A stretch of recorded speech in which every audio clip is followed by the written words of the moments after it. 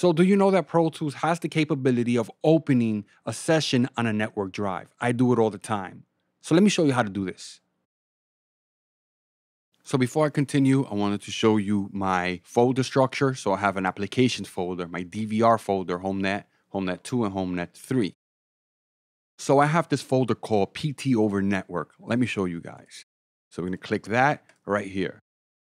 So in this folder, I'll have all my sessions. Currently, I only have one. You're going to see all the revisions, some MP3s, and as you can see, I have something here that I did yesterday.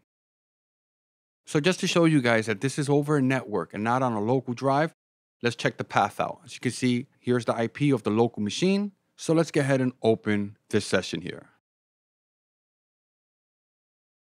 So as soon as this opens up, I'll come right back. Okay, so the session has loaded. If I press the space bar, plays without any issues whatsoever. So if you're still wondering, why would you want to do this? Well, when I get sessions, they go to this folder.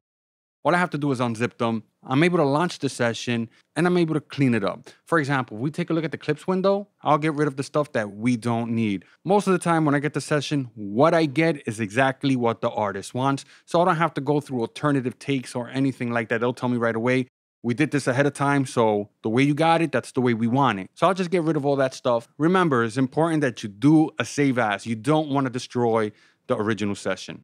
A while ago, I showed you guys how to slim down your session. That information is outdated, so I'm going to show you guys how to do that.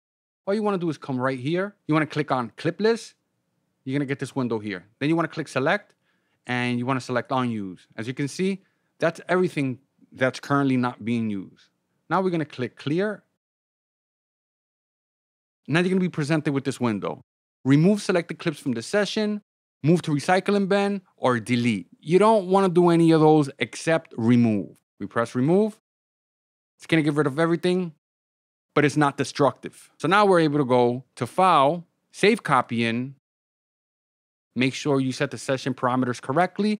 Make sure you set it up for the proper Pro Tools session. In this case, I'm going to keep it at the latest version. But if you're going to send this to somebody that's using an earlier version of Pro Tools, then you can go ahead and do that as well. I forgot to mention something. If you're trying to play a session over a network and Pro Tools keeps telling you that the disk isn't fast enough, all you need to do is increase the disk cache, and hopefully that should solve your issue. I forgot about that. That's extremely important. So if this information helps 1 or 2 people out there, I did my job. So I really hope you enjoyed this video. This is Ray, and I'm out of here. Later, guys.